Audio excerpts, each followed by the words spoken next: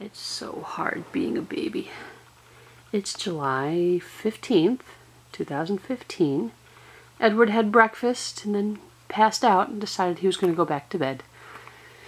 He likes to be nice and warm and snuggly. And so he's underneath the down comforter, even though it's 80 degrees out. Just sleeping. Hey, big guy. Huh? Hey, big guy. You want to get up? Huh? You want to get up, big guy? No?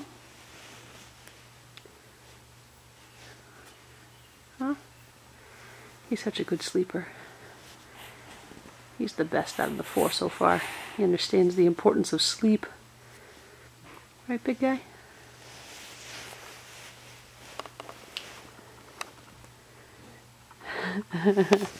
Kissy lips. I guess I better let him sleep. Love you, Edward. Night-night.